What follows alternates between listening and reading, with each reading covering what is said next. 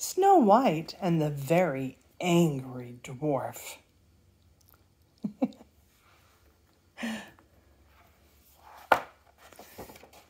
Written by Steve Smallman, illustrated by Neil Price.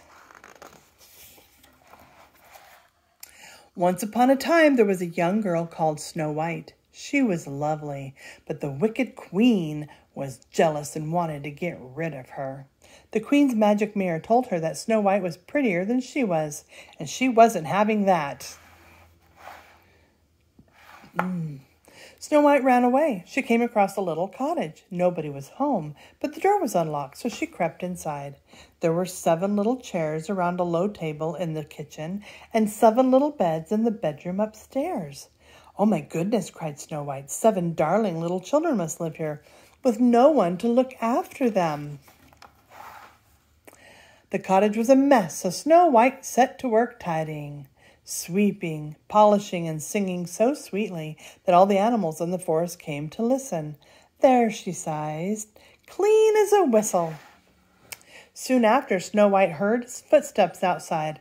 "The children are back. Come in. Come on in, my darling," she cried, flinging open the door, only to be greeted by 6 bearded little men. "Oh, who are you?" asked Snow White. "I'm Shouty, I'm Hairy, I'm Hungry, I'm Whiffy, I'm Sniffy, and I'm Jolly," replied the dwarves. "But who are you?" they all asked. So, Hungry, Hairy, Shouty, Whiffy, Sniffy, and Jolly. "I'm Snow White. I was lost and I found your dear little cottage, and I'm really sorry, but I went in and I've tidied up and made some food," shouted the dwarves and rushed past her to attack the stew. Snow White told them her sad story while they ate. The dwarves had almost finished eating when another dwarf stormed in looking very cross. His name was Angry. "Who is this?" he shouted rudely. "This is Snow White," said Hungry. "She's come to stay, and she's made us some delicious food." "I'm sorry, Angry, but there's no stew left," said Snow White. "How about some cake instead?" "What kind of cake?" asked Angry. "Cherry cake," replied Snow White. "But I hate cherries," shouted Angry. Then he kicked over his chair and stormed out of the cottage, slamming the door behind him. "Oh, my goodness," cried Snow White. "Is he always like that?" "Yes," replied the dwarves all together. "He always shouts at me because I'm too noisy," shouted Shouty. "He gets angry with me if he smells anything nasty, and it's not always me," said Whiffy. "He shouts, Sniff, at me whenever I sniff. It's not my fault, Sniff. Noses run in my family," sniffed Sniffy. "He gets cross with me when my tummy rumbles too loudly," mumbled Hungry. "He goes nuts just because I sometimes leave hair in the bathtub," replied Hairy. "And he gets upset with me because I'm too cheerful. It makes him laugh, and then he gets even madder," chuckled Jolly. Snow White found Angry outside, bashing a tree trunk with a stick. "What a good idea to go off on your own when you're angry," said Snow White. "But instead of bashing a tree, why not collect some firewood?" "I'd have a lot of wood," grumbled Angry. "The other dwarfs make me so mad."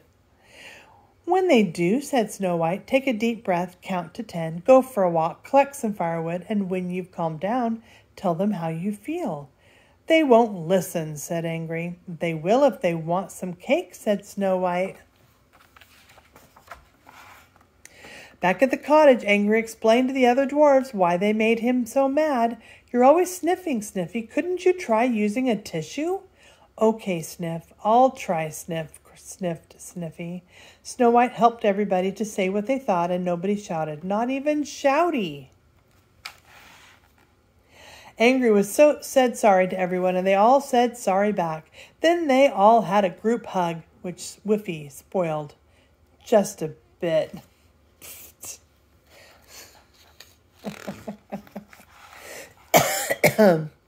Angry was about to get mad when he remembered what Snow White had told him. He didn't dare take a deep breath, so he went outside, counted to 10, and walked off to collect some firewood.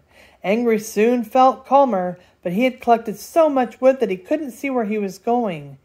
And crash!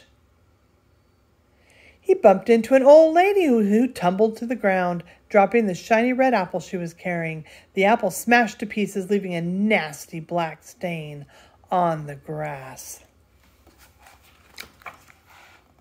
"You clumsy fool," screeched the old lady, whose wig had fallen off. "It took me forever to make that poisonous apple for Snow White, and now it's ruined." It was the wicked queen in disguise. "We don't have any apples, but you could have a piece of cherry cake if you like, suggested Angry. "I hate cherries," roared the queen. "I think you should take a deep breath, count to 10, go for a walk, collect some wood, and when you've calmed down, tell me how you feel," Angry calmly replied. The wicked queen didn't appreciate Angry's advice, so she stomped off in a huff. Snow White and the other dwarfs came out to see what all the shouting was about. "Oh, Angry, thank you," cried Snow White. "You got rid of that nasty, wicked queen, and you didn't even lose your temper." Then she gave him a big piece of cherry cake with all the cherries picked out. Snow White and the 7 dwarfs went back to the cottage where they lived fairly happily ever after. And they never ran out of firewood again.